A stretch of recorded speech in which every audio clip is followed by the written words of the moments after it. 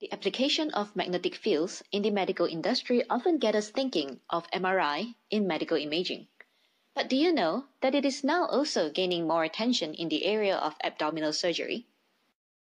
This started off with magnets being used to anchor surgical devices onto the abdominal wall and to guide them into desired position with full mobility.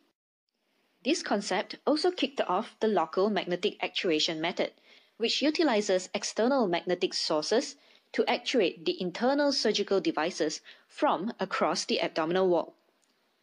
In this study, electromagnetic stators are used as the magnetic sources.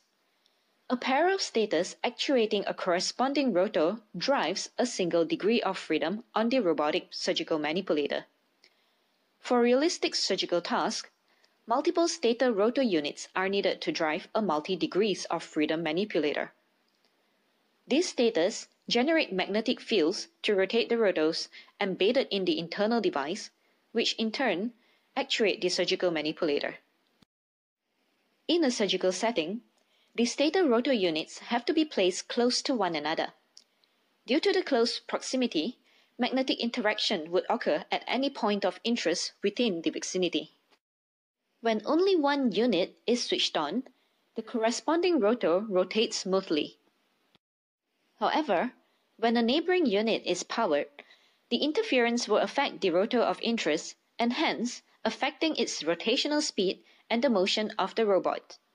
Therefore, this disturbance has to be rejected so that the rotors will run effectively for accurate manipulation. Although only partial information of the interference signals is known, such as the waveform but not the amplitude, a disturbance model can be obtained. We can then use the internal model principle, IMP, to reject the effect of the interference. By augmenting the original state space model of the LMA system with the disturbance model, an observer which estimates the disturbance can be built.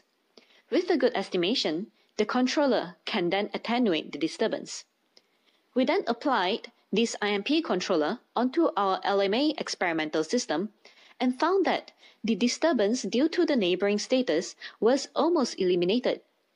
We are so excited to share more of our findings with you during our session.